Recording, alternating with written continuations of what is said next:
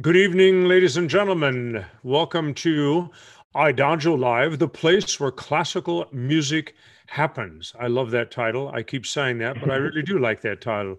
This is Tuesday. So this is Tuesdays with Tom, and this is about song. I don't mean to be a poet or a rhymer this evening, but there you are. This is, in fact, our new series called Song and Beyond, a cooperation of my foundation, the Hampson Foundation, hampsongfoundation.org, and IDAGIO Live. And it's really quite fun. We're also broadcasting live on our Hampson Foundation Facebook page, which you might be watching from, which is very exciting. And part of this series is revisiting with authors that some I've met personally and some I haven't met personally, that helped us create the radio series. The first one was Song of America, which was 13 weeks, 1-hour programs, which was essentially the history of American culture seen through the eyes of our poets and the ears of our composers. And I decided that that should work across the board in all poetry. So we went and did another series, another 13 weeks, with another 13 authors, or maybe 10 authors on that show. And it was, again, the history, our cultural history, Western cultural history, from the Congress of Vienna, 1815, to the present day, also letting poets and composers, the eyes of and the ears of, tell that story. And we are going to dip our needle and our screen sharing a little bit into both of those long programs today, because I have the wonderful colleague and author Jeff Lunden, who is the author. I think you did 3 shows, didn't you? I did, yeah. I don't know that anybody else did 3 shows. Christy might have done 3 shows at the end of the day. Yeah. But in terms of actually authoring a show, I think she did 2 shows, but maybe she'll write me a note and tell me what she did. But anyway, not many of you authors did 3 shows. And it's rather extraordinary because the first one we asked you to do was actually a little bit of a new territory. But we're going to get to that. We're going to drop the needle in all 3 shows. We are going to do some screen sharing. We are going to talk about song, and we're going to talk about composers and aesthetics that don't get talked about very much. So this is a real song addict show tonight, which I'm really looking forward to and having fun. But first, Jeff Lunden, if you would please, I mean, you and I met once, I think at sort of the launch party of the series. Most of the authors I didn't meet. Your apartment. I simply talked to you. So it's wonderful to see you again and get to know you. And I would love for people to get to know you. So can you tell us, where did you raised? Who was the music person in your family? Where did you go to school? How did you get in all this? Give me the 5-minute Wikipedia. That's my line. Okay, well, the short version is I grew up outside of Washington, D.C. in Silver Spring, Maryland. And I did like all good kids. I studied piano, although I didn't like to practice very much. And but my mom actually was in the Montgomery County Symphony Orchestra. She was a French horn player. I love it. So she would schlep me to rehearsals, and I would be an usher at concerts or whatever. And when I got a little older, I started playing the flute, and I was in youth orchestras. I also sang in choruses. I went to music camp. You know, I did all that stuff that kids do. But the thing that really kind of crystallized things for me was when I was in 9th grade, and a few friends and I decided that we wanted to get out of class. There was a substitute teacher, and we said, oh, we work in the other room and we're writing a musical. And we actually got out of class. And then we thought, oh, well, maybe we should write a musical. And they looked at me and said, Jeff, you're the guy who's serious about music, so you should write the music. And I was like, come on, really? I didn't even know how to notate anything. How old are you at this time? This was 9th grade, so what is one, 14, 15, something like that. Yeah. But we actually wrote the musical. It was a terrible show. It was called The Dark Side of the Sun, but it got produced for 3 performances at our junior high school. And long story short, I still write to this very day with the guy who was the words guy who decided he wanted to write lyrics. And we wrote a lot of things together over the years. But I went to Oberlin College, where I was an English major and a history minor. But of course, Oberlin has this amazing conservatory of music. Yeah, unbelievable. And so the entire time that I was at Oberlin College, I took composition lessons with the faculty there, and I took music theory and stuff like that. And I wrote musicals, but I also wrote, you know, quote unquote, the serious music with my composition professor, who, as it turned out, had orchestrated a very early Lerner and Loewe show. He was a guy named Joseph Wood. Yeah, I did, I think, 3 shows when I was in college. And I was also doing radio at the time. Yeah, I didn't know this. I didn't know this. Yeah. I knew you were a music guy and musician and all that, but I thought you were totally an author. I didn't realize that you ever composed anything. I didn't realize that. Fantastic. Well, I kind of had 2 tracks going. Yeah. After I graduated from Oberlin, I did the total cliche, which was I was a waiter in a Middle Eastern nightclub in the Village. And I remember in one very terrible night with hardly any customers, opening the New York Times and seeing that NYU was having the very first musical theater program for writers. And I was like, oh my God, this is what I should do. So I was one of the first people who was accepted in the program. And my writing partner from junior high school he was going to Brandeis at the time, you know, graduate dramatic writing. He was accepted as well. And it was an intense 2 years. We studied with the first people we studied with were Stephen Sondheim and Hal Prince. They were working on Merrily We Roll Along.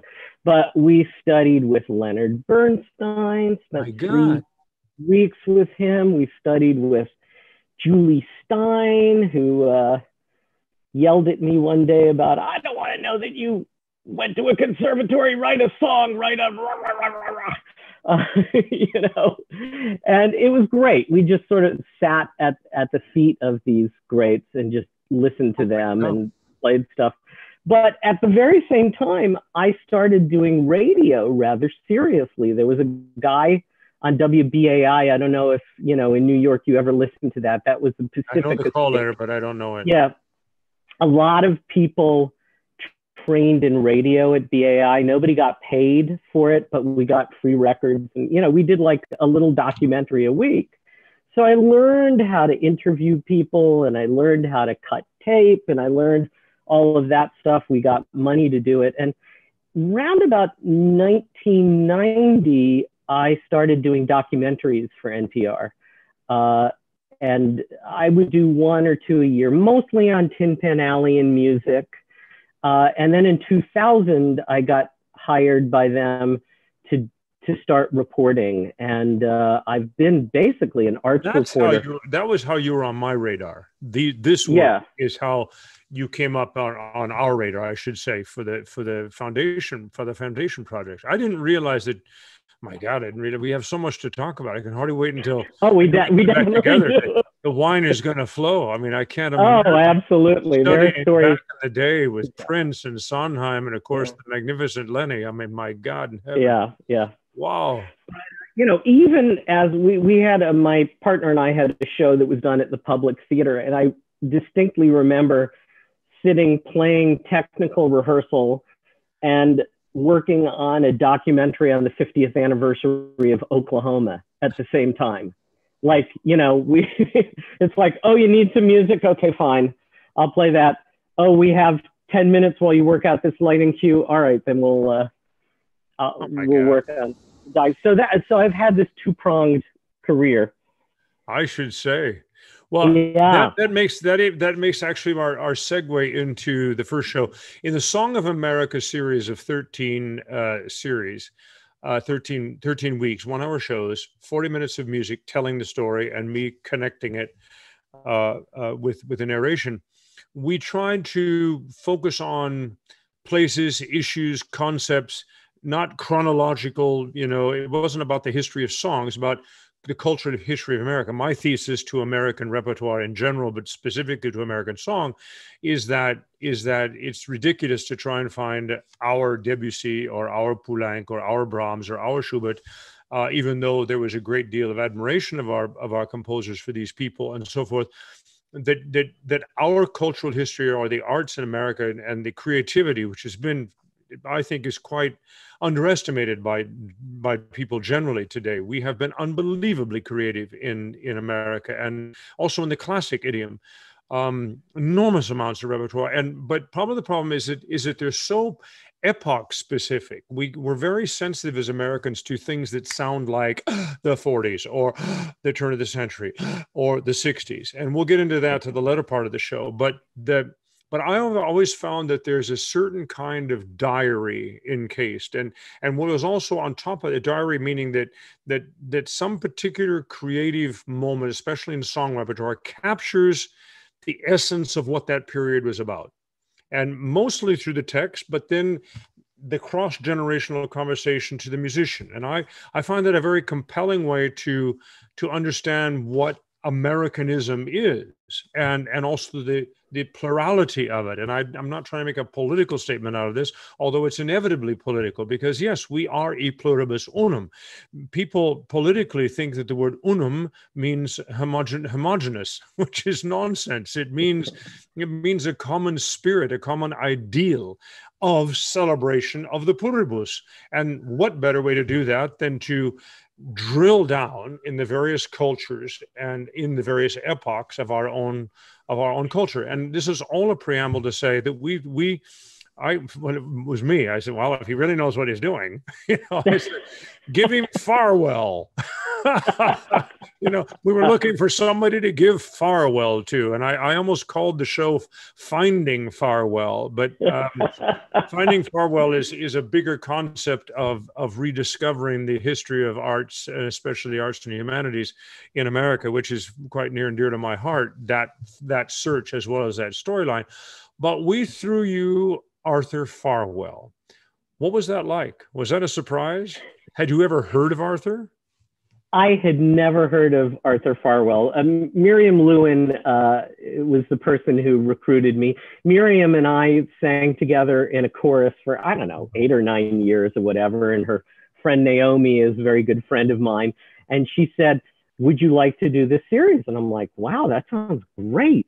And she said, we'd like you to do a story about Arthur Farwell. And I was like, who? Yeah. Who? So and she probably said, you need to be very careful about it, because Tom is very passionate about this guy. Absolutely. She said that. Before we go any further, I want to give a shout out. We had such an incredible team putting these shows together. We had Carolyn Paulin as producer, back producer at WFMT in Chicago. Steve Robinson was running the network, WFMT network, and he was an amazing producer. But Miriam Lewin, and I'm sure accessing her wonderful sister, Naomi, but especially Miriam as a midline producer, and of course coordinating on our side with the incredible Christy Finn, who ranges between content manager and managing director with equal aplomb.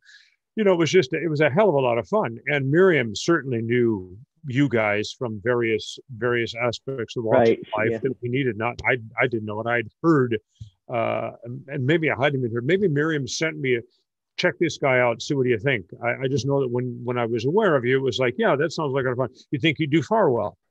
Go ahead. Well, you know what? If you're watching, and Miriam and Christy and Naomi and Carolyn, we love you. I love you. And I love you all too. It was, how to describe it? It was like jumping into the rabbit hole.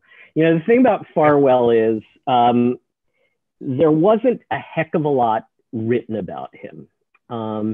There, was I think like a 2-page Wikipedia thing. And if you went on some of the links in Wikipedia, you could find a bit more. But there was one book by this woman named Evelyn Culbertson.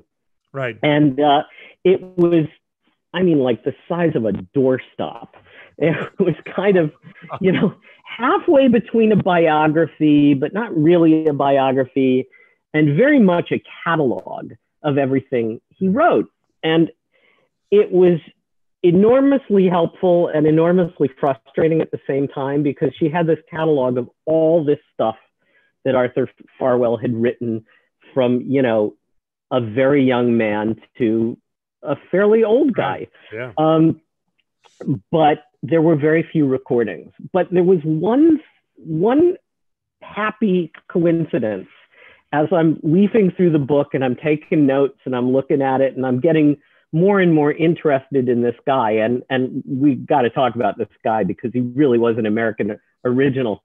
I saw in the notes that there had been a recording of some songs by a guy named Neely Bruce at Wesleyan University.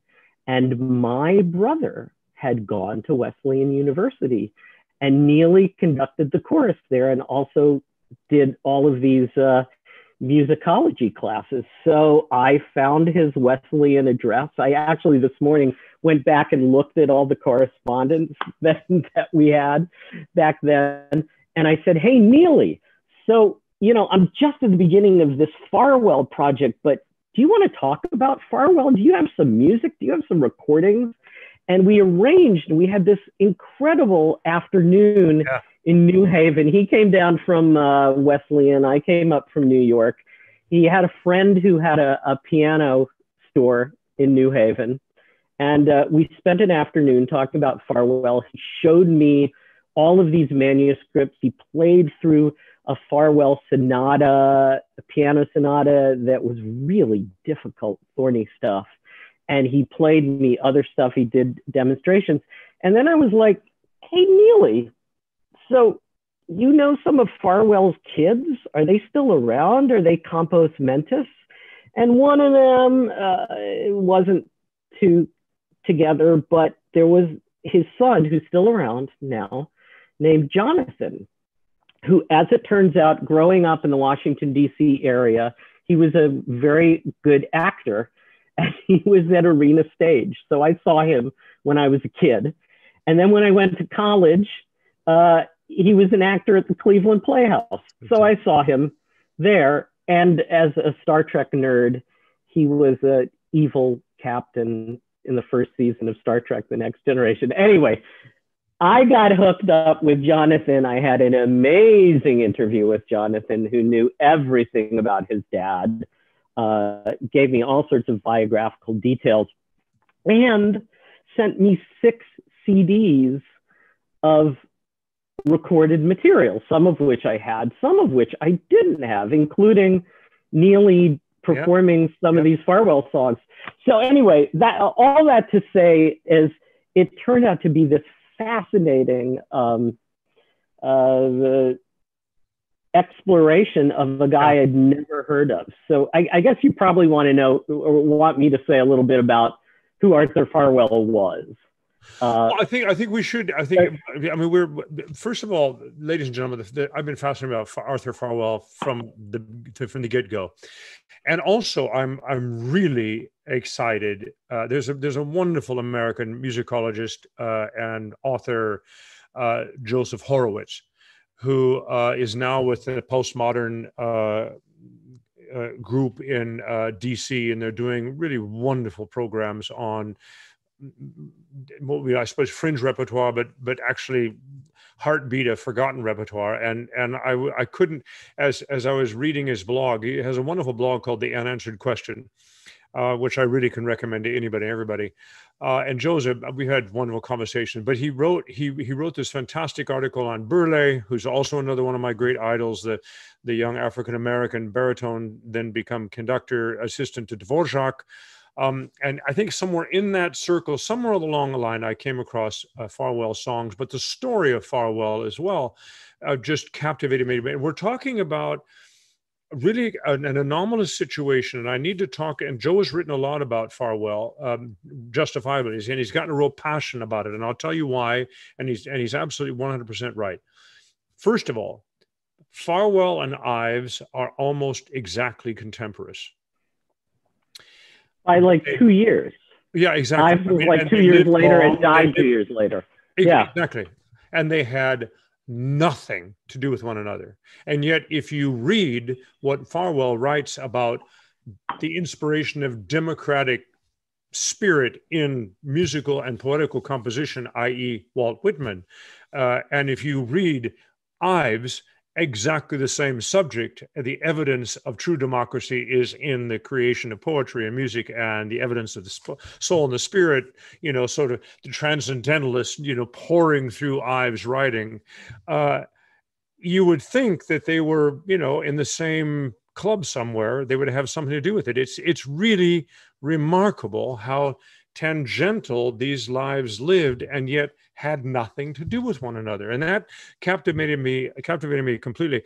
Arthur Farwell, if he's remembered or known or referenced in some kind of musical context in America, musical historical context, he belongs, or he is put into this big group or small group, how you want to look at it, of Indianists, sort of pre-turn of the century, pre-World War I, well-meaning, I would like to believe, American composers trying to capture in the spirit of Dvorak some acoustical remembrance or association with the American Indian ritual musical existence. Now, I'm being guarded by this because on the one hand, you have people like Alice B. Fletcher going out and doing ethnomusicological work, and she was the patron saint of what all the Lomaxes did, and that's actually what's at the Library of Congress, and it's fascinating to have been down there so much work on that.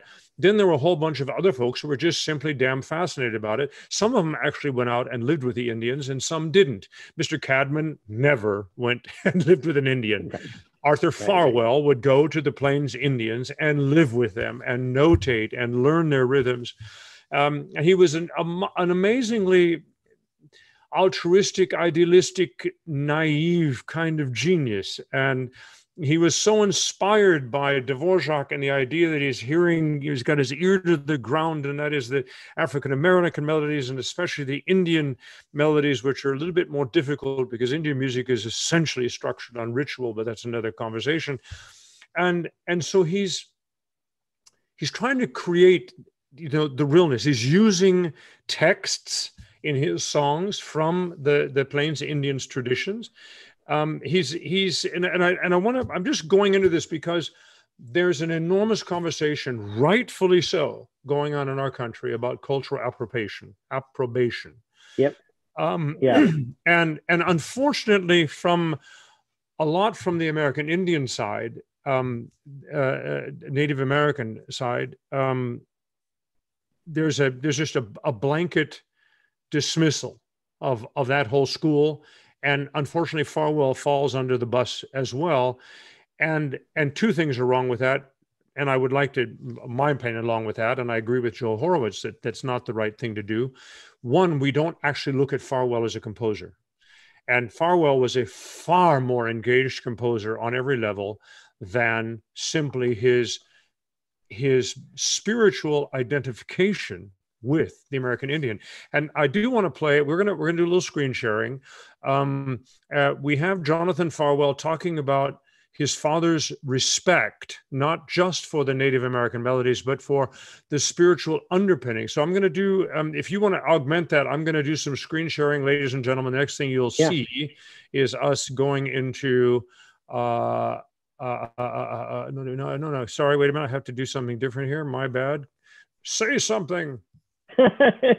Well, Farwell was, I think I should also say that, Farwell was deeply affected by Dvorak. He went to MIT to study electrical engineering. Guy was amazing. And got a degree in electrical engineering, but he was living in Cambridge and he was crossing the river to Boston, and he went to hear the newly minted New World Symphony. And, you know, Dvorak had come to America. Dvorak had used Czech folk melody in his work. And, you know, what he did was, I guess, he had studied with Burley. He was attracted to the spiritual. Go ahead, sorry. Okay. He studied with Burley, so there was some African-American influence in it. And, you know, and there's a story that actually Jonathan told about how his dad just kind of walked around Boston for hours after the concert, thinking, I have to figure out a way to incorporate folk music into a distinct American music. And, you know, Dvorak also spent some time with Native Americans, and his American quartet reflect some of the melodies that he heard there. So anyway, all that to say, Farwell was definitely influenced, did a lot of studying, looked at Fletcher's book, and was not just playing lip service, his son said, you know.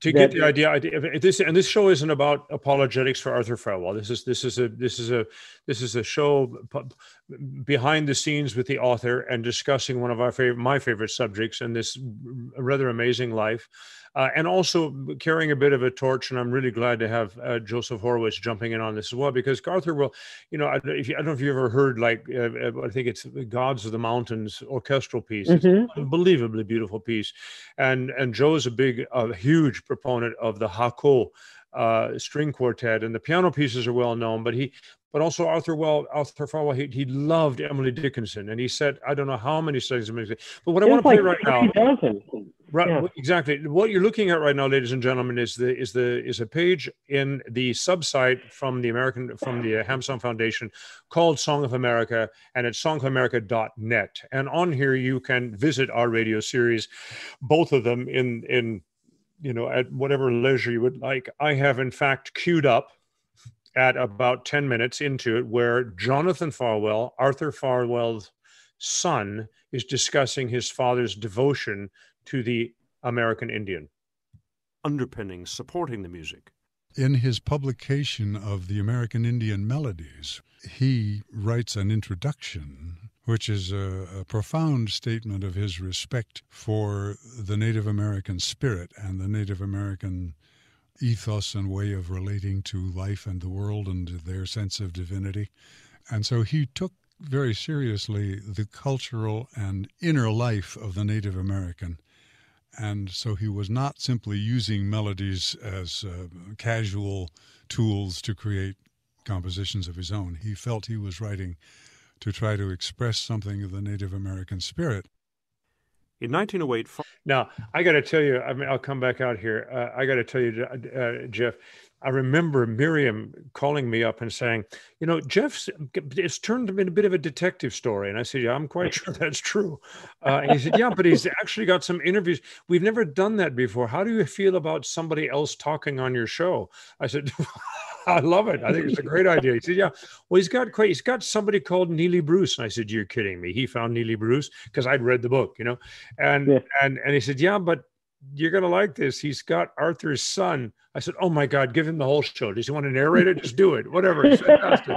So this was really very exciting. This is Jonathan talking about his father. I mean, the other thing, ladies and gentlemen, you know, Arthur Farwell crisscrossed the United States between 1903 and 1912, probably 15 times, and he would go to communities and write pageants. He was the first composer in residence at the Bohemian Grove in San Francisco, and he would go in. It reminds me a little bit of the stories of the ancient Chinese emperors who would go to the villages and they would chant. The villagers all would have to come out in the corner to meet the emperor's ambassador, and they would chant. And by the sound of the equanimity of the chant, the actual physical sound of that community would tell the representative whether there was unrest in the community. Huh. Yeah. Right. And Arthur would kind of do that as well. He would go in and galvanize everyone in this democratic, celebratory, reflective moment and live with them and talk with them and write pageants and pieces. And this guy could sing and that guy could dance and he could narrate. And it would all culminate in sort of, you know, this weekend of of madness and celebration of the democratic free spirit of America. And then he would sort of, like the Pied Piper, move into another community. I mean, it was an extraordinary life.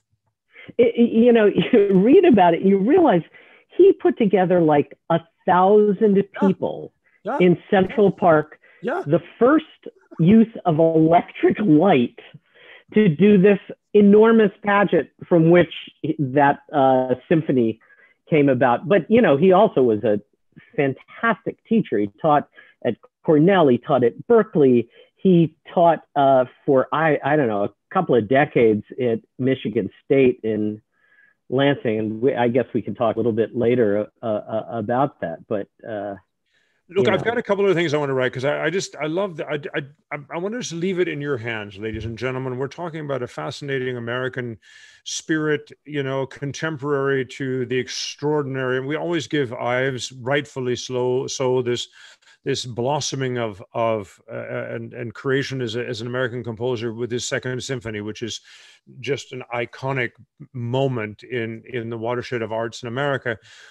But there are what I would call these forgotten chapters of American creativity. There are several composers, and some I've had a chance to know, like Eleanor Remick Warren. When was the last time we had a conversation about Eleanor Remick Warren?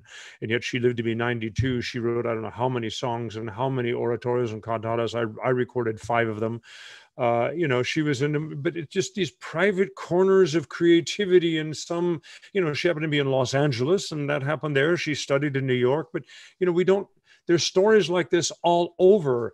Even today, if you've been to Winona, Minnesota, which is just 2 hours south of St. Paul and Minneapolis, you have an extraordinary private collection, open, of course, to the public, in the most generous way, of maritime art from I mean, for the greatest of the American people to Renoir and Bonnard. It's in this little village on the Mississippi. This is America. Yeah. This is what we should celebrate in America. Yeah. There's so many wonderful theaters and concert halls are dotted across America that are probably in ill repair and not used very much.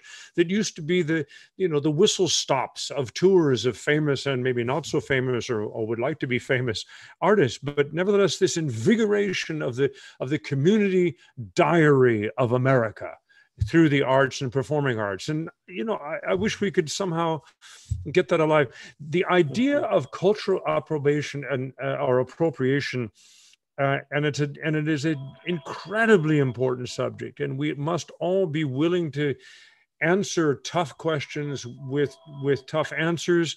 And I came across again through Joe Horowitz's and his blog, and he's quoting Delta David Greer, who is obviously an American Indian with the South Dakota Symphony.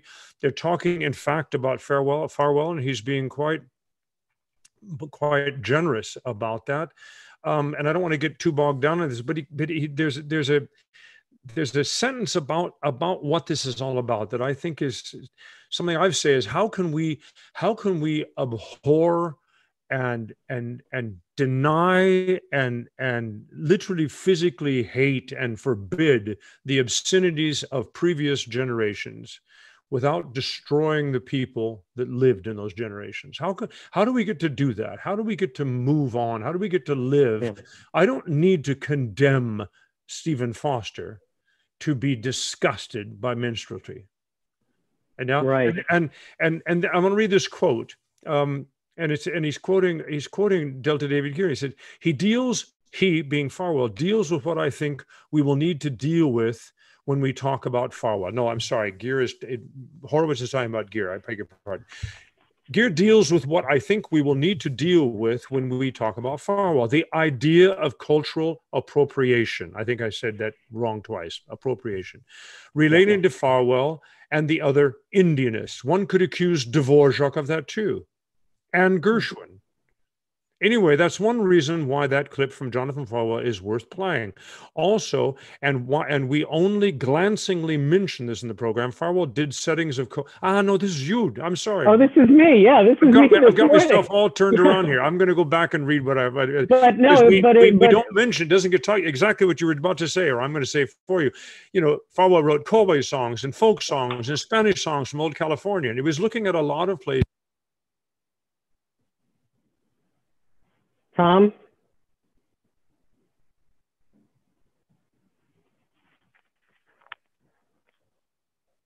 I'm losing you, but maybe it's my headphones.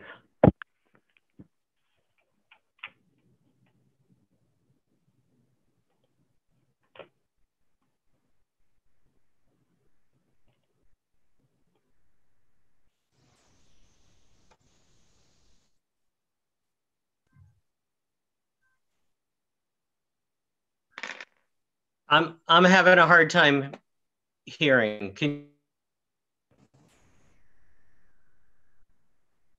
I muted my microphone inadvertently. Now it's back. Okay. Yeah, for some reason it dropped out. I'm sorry, ladies and gentlemen. I have no idea what you said, but I'm sure it was. I'm sure it was great. Were you quoting Horowitz's article? We want to get to the other side of the show, but I want to make this point because I think Joe is so articulated in this. So, what was Farwell trying to do? He believed it was a democratic obligation of Americans of European descent to try to understand the indigenous Americans that they displaced and oppressed, to preserve something of their civilization, to find a path toward reconciliation. His Indianist compositions attempt to mediate between Native American ritual and the Western concert tradition, like Bartok in Transylvania, like Stravinsky in rural Russia. He endeavored to fashion a concert idiom that would paradoxically project the integrity of unvarnished vernacular dance and song. He aspired to capture specific musical characteristics, but also something additional, something ineffable and elemental, quote unquote, religious and legendary, quote from Farwell. He called it, Farwell, a phrase belonging to another time and place, quote unquote, race spirit. I think that is one of the most beautiful things Joe's written. I mean, I think it's just, I think it puts, it allows us to at least examine the value of the effort. Rather than just dismissing people's lives for an obscenity. And I want to say here that I, as an Anglo-American artist, have always and carry with me such a weight of not guilt, but not understanding. How can we possibly align the indigenous people's experience in America with the American story? This is a challenge that as much as Black Lives Matter, we need to accept this challenge as well. And maybe we can do it through music. There's been some wonderful projects in DC, and Joe's headed up, and the American Indian Smithsonian Museum has had their own projects. And you know, this is the time that we live in. It is time for us to embrace these obscenities, own them, clean them, and move on together, in my opinion. Yeah, it's about contextualizing it too. Absolutely. You know, and I think once you contextualize Farwell, then you can listen to him.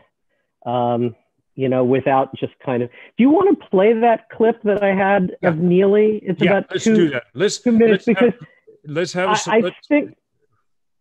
I think what that does is it explains how, as Jonathan said, he wasn't just kind of ripping off Native American music and language, but he was enfolding it into something very very original. All right, so now I'm back into Arthur Farwell, and we're going to go forward to 14, right? 1403. Yeah, I think it was about 1403. And it's about 2 minutes of Neely just kind of taking one of the songs and showing how it works and how different Farwell was from Schubert. you know. Well, here we go. Right on it. Here we go. Franz Schubert.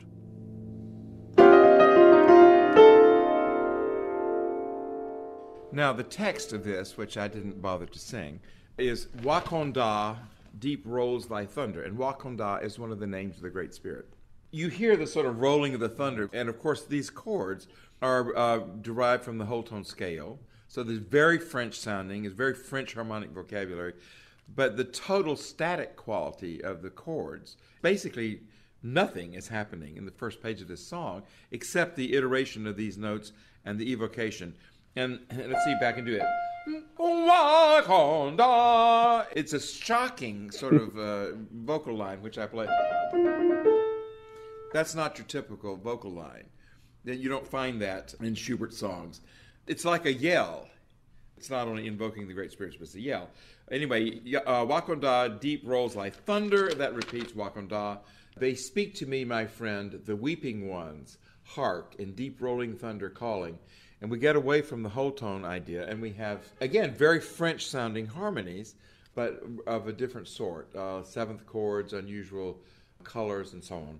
Here we go.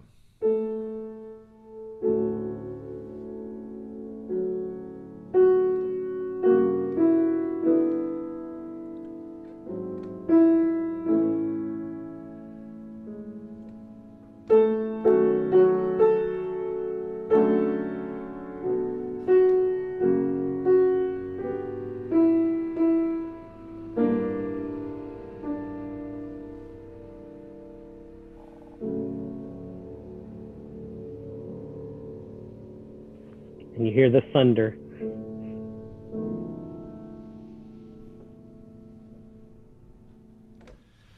It's an absolutely magical evocation, and I think very, very original. The combination of the kind of French harmonic vocabulary, the Indian tune, and a kind of syntax that is neither one. It's kind of typical American avoidance of harmonic implication. What a wonderful clip, huh? I mean, that kind of, Yeah.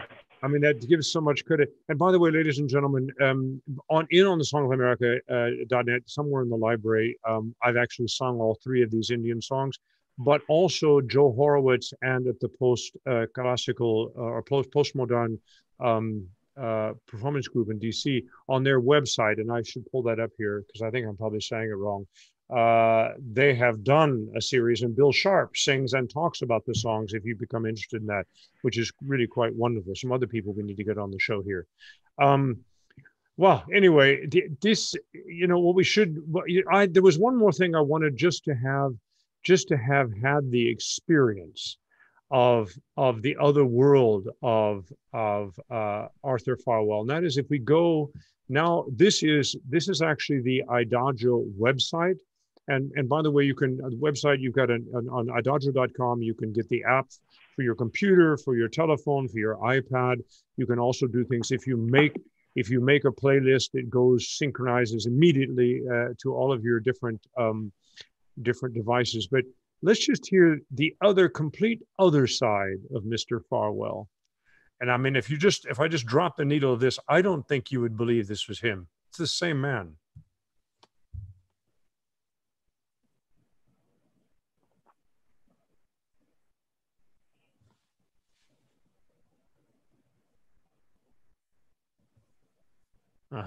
He's okay. We need to reload why is he not playing?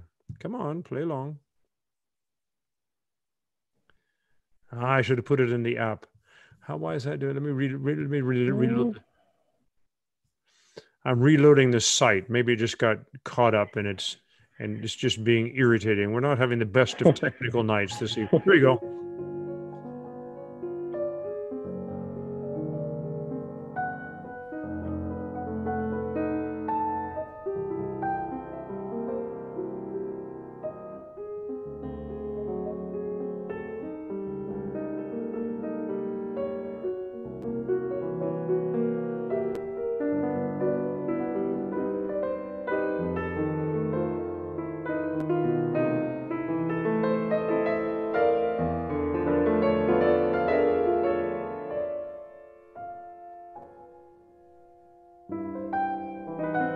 I mean, one could almost try and smoke you and say, oh, that was Charles Ives in a good mood, you know. But, you know, I have to say, I hear the same DNA. I realize that that's a piece that was written maybe 30 years later. Yeah. Was that one of his polytonal etudes or whatever? No, it's actually yeah. some deep water, some in 1937. Yeah. By this time, yeah. isn't composing anymore at all. But, right. Yeah. No, he had stopped. One thing before we say goodbye to Farwell, there's one thing that's like really important about Farwell. You know, he supported and advocated for American composers. He put his money where his mouth was and lost a lot of money at it. But he created very early on something called the Wawan Press, which is, what does it mean? It's something about singing to one another. But we're going to tell the story together. It's a fantastic thing. He created the Wawan Press. He was the first one to actually celebrate singularly American composers by, you know, Loomis's work and Gilbert's first work and other, whatever you could find American. And this Wawan Press, he printed it himself. He did his own lithography himself. I have several first editions of singular works. You know, I've been able to collect. You can't get any. I've held the first edition from the Library of Congress in my hand. There was a reprint in the late 80s that I was able to buy.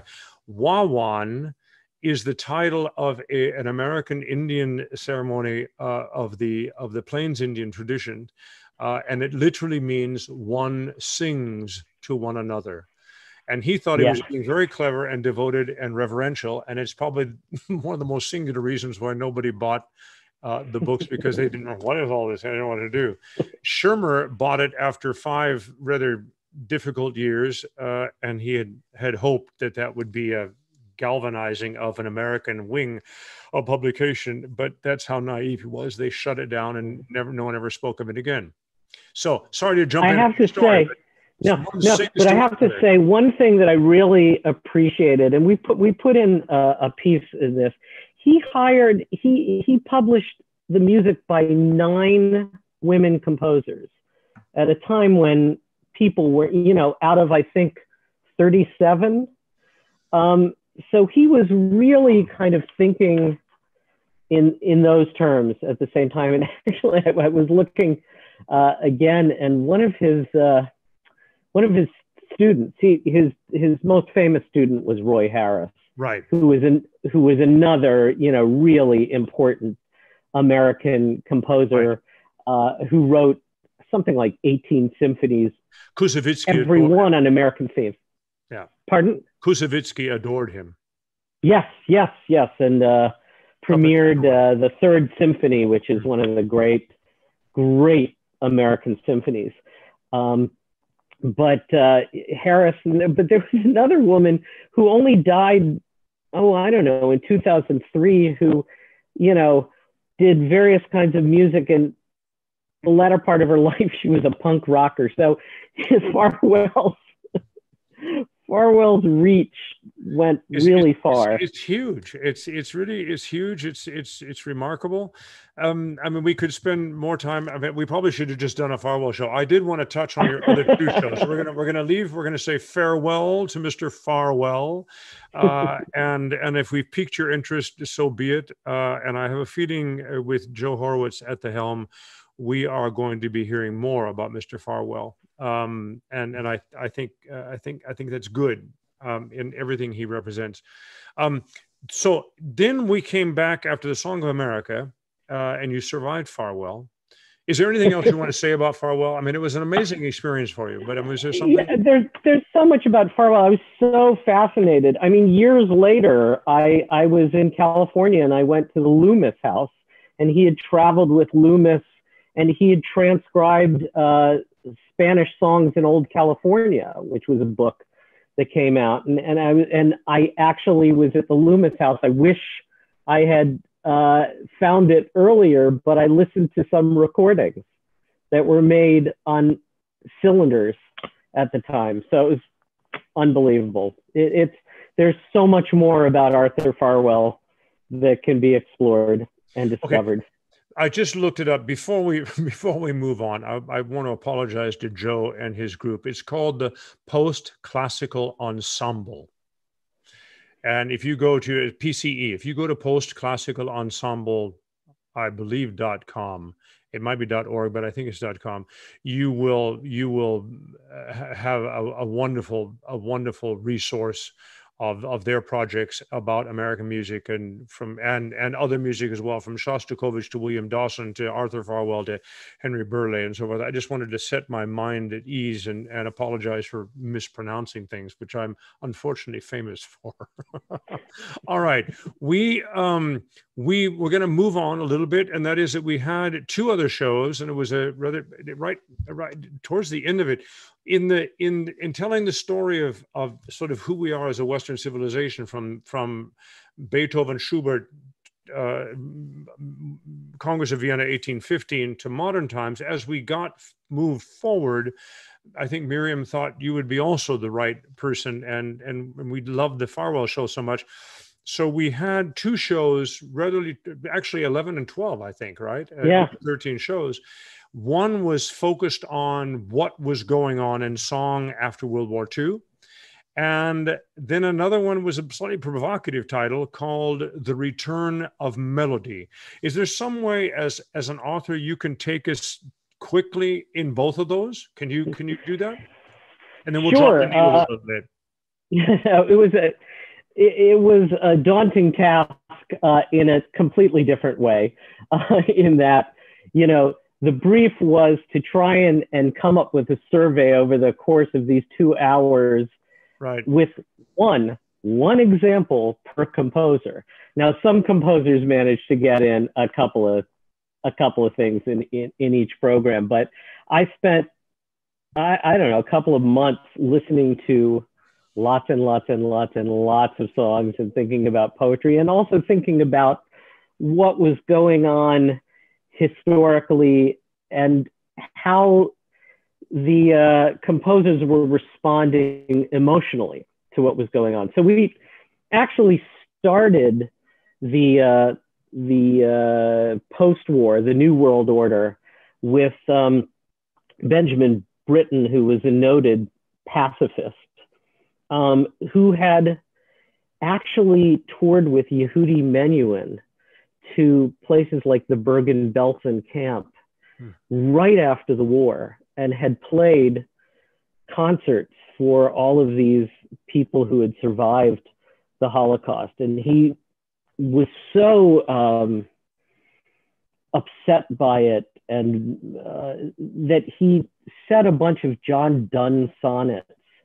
And he was actually, as I was doing research, he was actually writing Death Be Not Proud at the same time the bombs were dropping on Hiroshima and Nagasaki. Anyway, so we were dealing with a few people who wrote songs right after World War II and how they were processing it. We played a Hindemith song, somebody who became a naturalized American citizen in 1943 because he had to get out of Germany. We also played a lot of composers, and it was fascinating, were responding to folk elements, either folk music that they created or actual folk songs that they adapted. The other part of my own personal brief was if I could find recordings that featured a composer at the piano, that sort of took primacy. But I came up with just lists and lists of, we could use this piece by Copland, we could use this piece by Copland, we could use this piece by Copland, and it all depends on how we put it together. What I loved about the show and what you did with that was we really paid tribute without actually probably saying it.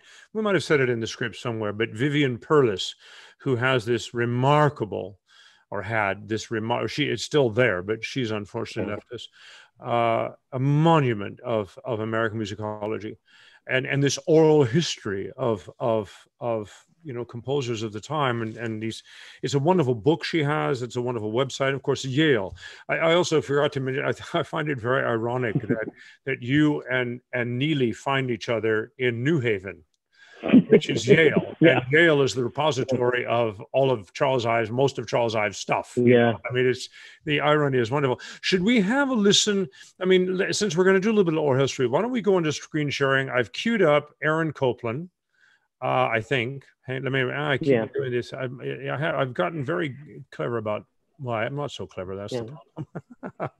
I have to say, we did kind of keep a little bit of the documentary style that we had done in Farwell, but I found a couple of pieces of archival tape that I thought would be useful in this particular program. And one was Copland about how he utilizes folk material. That's what this is right here. Yeah. Let's have a listen to it. Copland told National Public Radio in 1980 that writing simply is not so easy. Well, it's fascinating to work with folk materials because there's a kind of forced simplicity implied in the working. You don't want to fancify it or dress it up or make it something it's meant to be. So that it's a kind of a challenge to see how interesting you can be as a composer within a comparatively small frame. I mean, how about that for one pithy sentence of the essence of composing? And I mean, here is this, Jewish guy from Brooklyn who took a Shaker song, Simple Gifts, and we actually played afterwards. It was William Warfield. Institute. Yeah. And by the way, since you mentioned Britain, I'm sorry, I'm queuing this up the next cut. Since you mentioned Britain, it was actually Britain and Piers who inspired Copland to go after and make the old American songs. He had he had heard the British folk songs and the folk song settings various countries that Britain had done. And in fact, the premiere of the first book of the American songs of Copland was at the Aldeburgh Festival in England. So, it's a wonderful, wonderful community. We should be grateful that Copland and Britain admired one another so much. Yeah. It was quite wonderful. And all of these, one of the things that I noticed too was that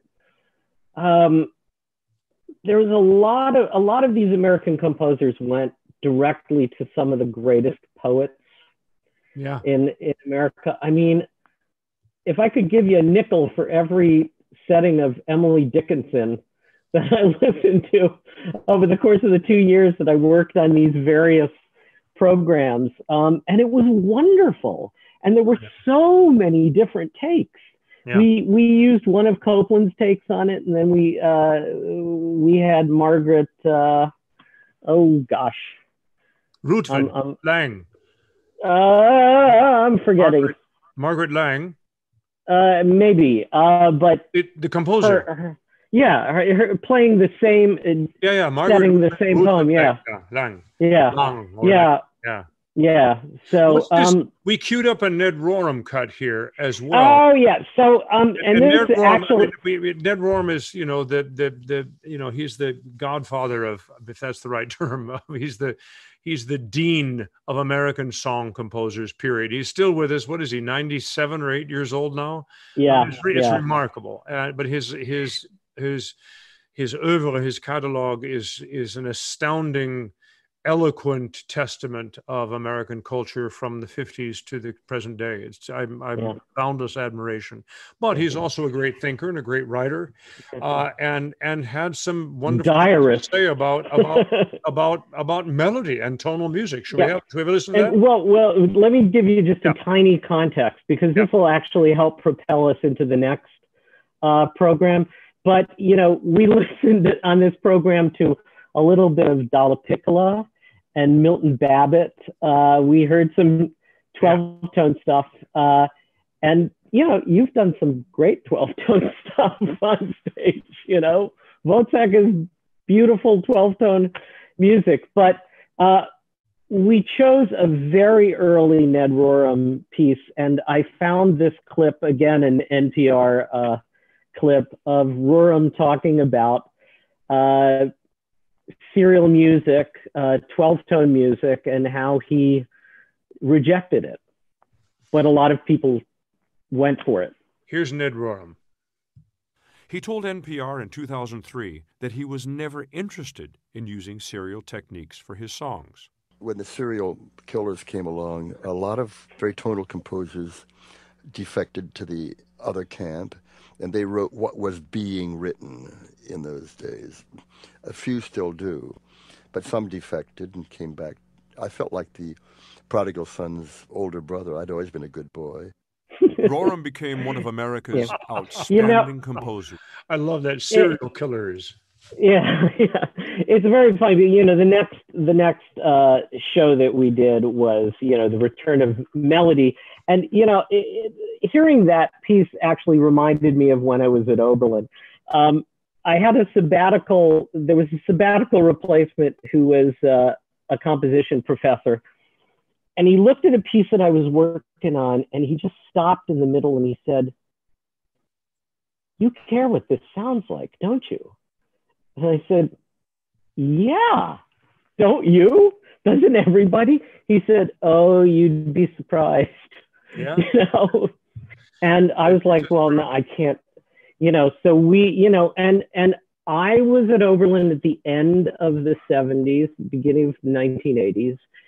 And, you know, serial music or even just sort of free-form atonal music was what was expected. Yeah, de rigueur, as they say yeah. at West.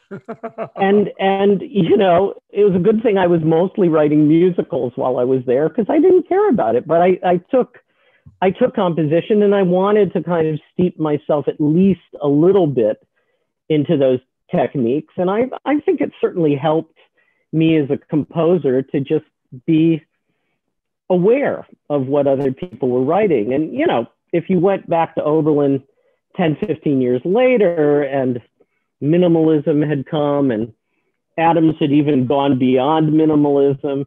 But it's funny, we throw in the Return of Melody a letter that John Adams wrote to Leonard Bernstein, where he was like, "Hey, you know, why are you writing all this tonal stuff?" And we had Jamie Bernstein, who's Lenny's daughter, one of Lenny's daughters, right, say, you know, this is something my dad was like fighting all the time. Yeah. You know, should I be writing in this atonal style, or should I be writing from my heart? And then you turn around and write something atonal or on the edge of it, or, you know, if you listen to Chichester Psalms, you know, you need to have your head screwed on. And kind of like, okay, you want to go there? I'll go with you for a minute, but I'm not going to stay over there. I'm going to, you know, or maybe just did both. I mean, what I always described it is, you know, after the, I love the serial killers, and I'm not being a brat about modern music, avant-garde music. I think it's important to explore the soundscape and sound landscape of our minds. Incredibly important. And I listen to a lot of avant-garde music, and some might understand. Well, that's being generous. I don't understand a lot of it, but I'm fascinated by it. But that's not the point. But when it was again said, okay, at least parallel to that, you get to write polytonality and ergo melody again. The song world burst open. In the 80s, late 80s, 90s, the song world just, in terms of classic song, burst wide open again. And I think that's really important and beautiful. Let's listen to a couple of people talk about it. I love both the cuts you selected here from our show. Yeah. And by the way, ladies and gentlemen, I'm just going onto the website. You can see Song of America. I'm now back onto the Hampson Foundation. So where this series lives.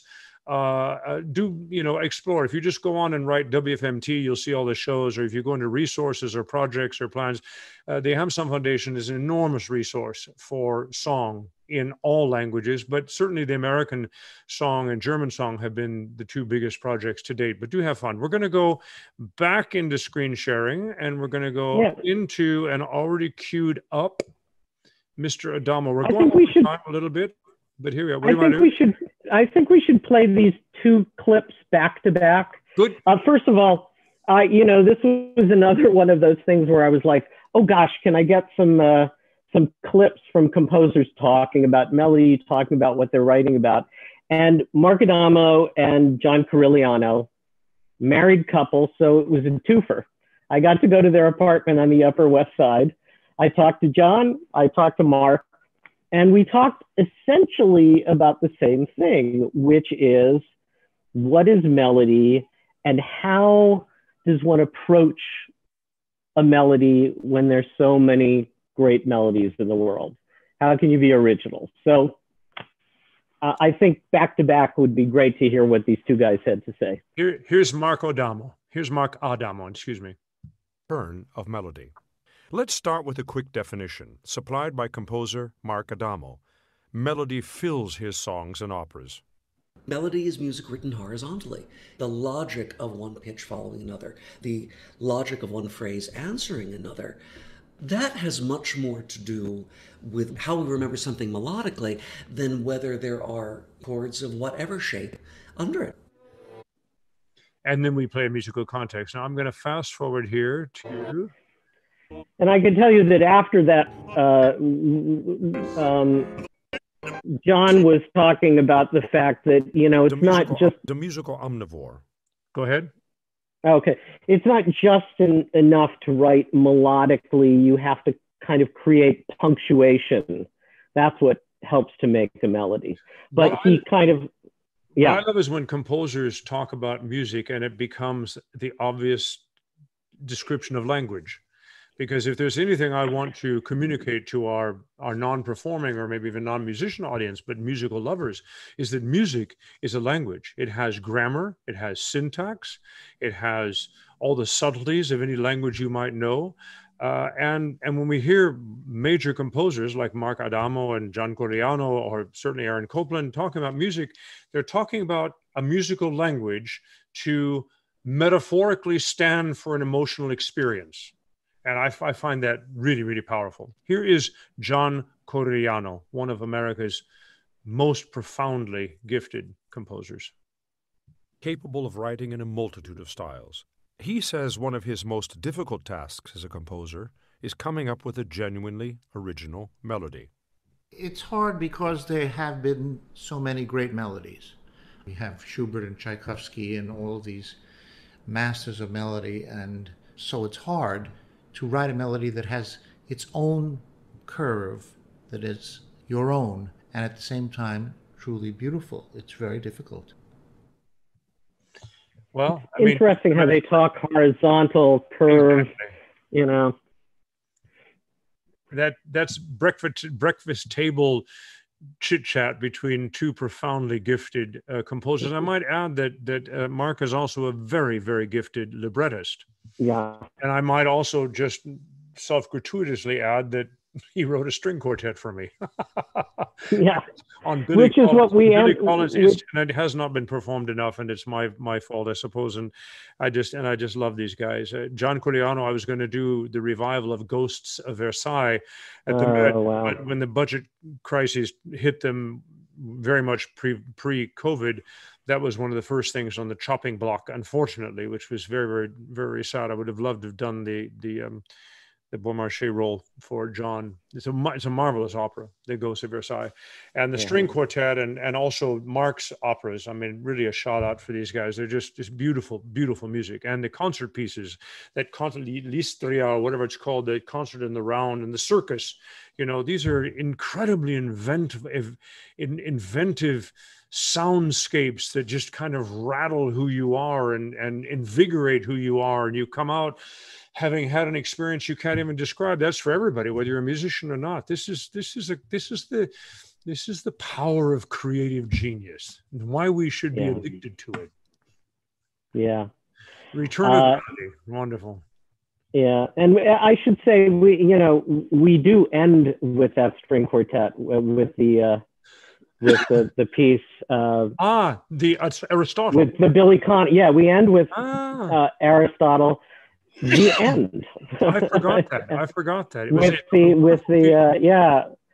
and we talk about poet Billy Collins, and I mean, and we had just talked with Maria Schneider, the jazz composer, who had set Ted Kooser, who was another poet laureate of the United States. Well, Stephen Paulus wrote me a cycle on his poetry.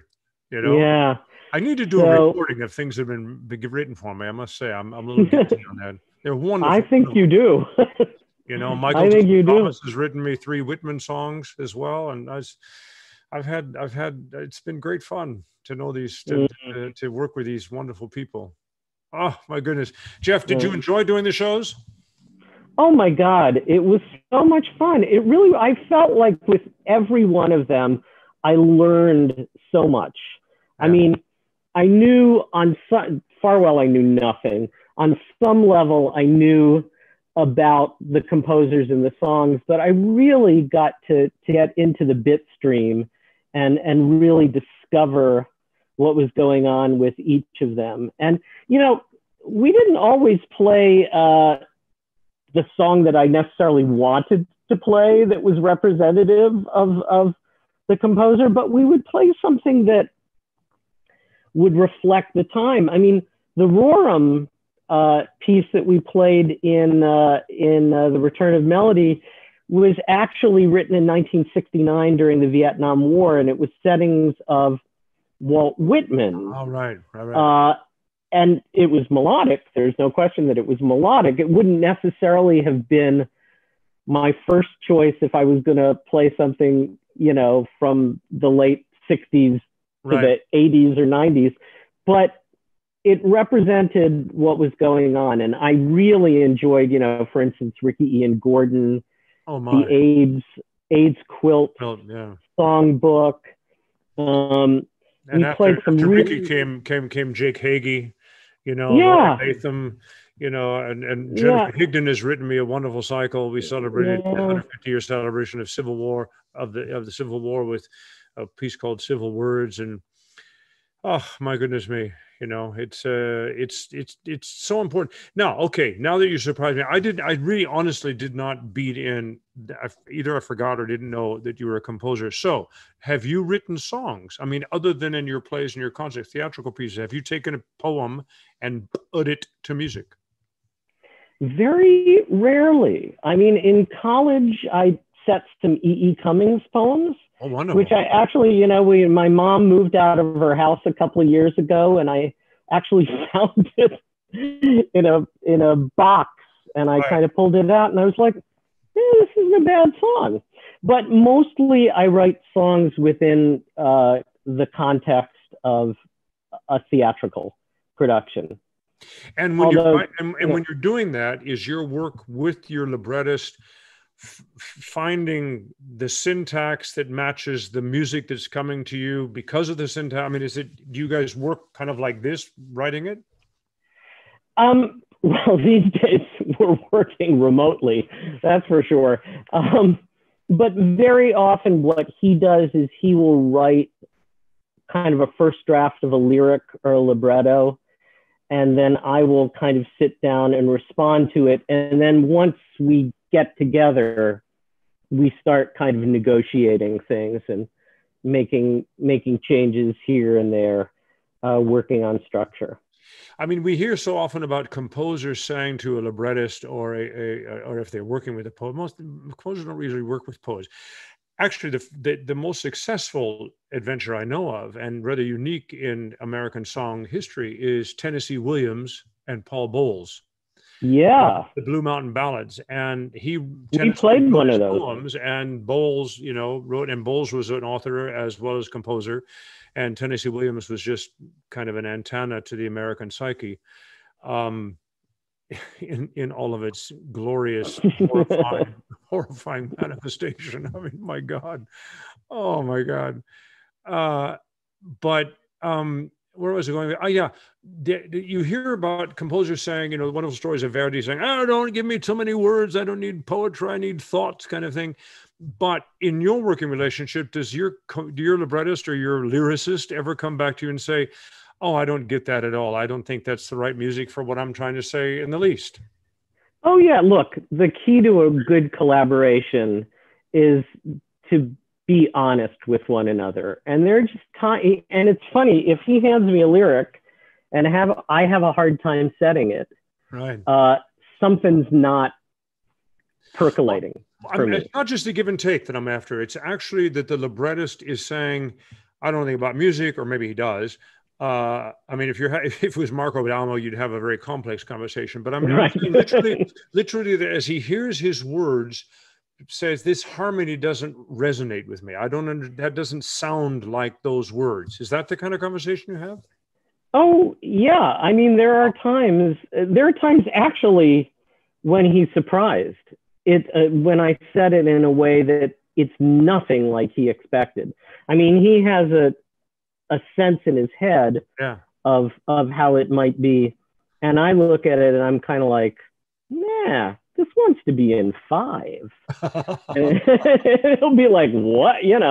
What? Oh, but that makes sense. By missing one beat here, it gives it a different set of propulsion. So it's always give or take, and every once in a while I will just hand him a musical idea, but usually because it's coming from a theatrical context, right, I need to have, if not a complete set of lyrics, then, well, here's an idea, here's a quatrain, Yeah. We used to have this, if we got a verse or two finished, we'd go out and we'd have breakfast, or we'd have a celebratory lunch, Oh, fantastic. And we've written very different kinds of things. Our biggest piece is a piece that was done at the Goodman Theater and at the Public Theater called Wings, which was somewhere between an opera and a musical.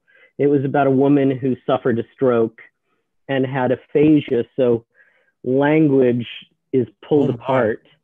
Oh my. And as she gets better, those little musical motifs start to cohere, and then they'll disappear.